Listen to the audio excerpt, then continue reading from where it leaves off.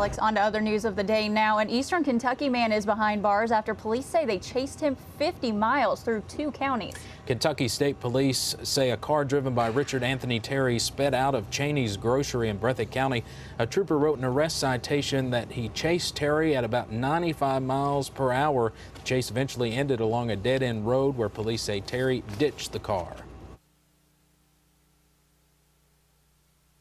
A lot of vehicles coming in and out and a lot of lights and things, and I just looked outside to see what was going on. Terry faces DUI, speeding more than 25 miles per hour over the speed limit, and other traffic charges.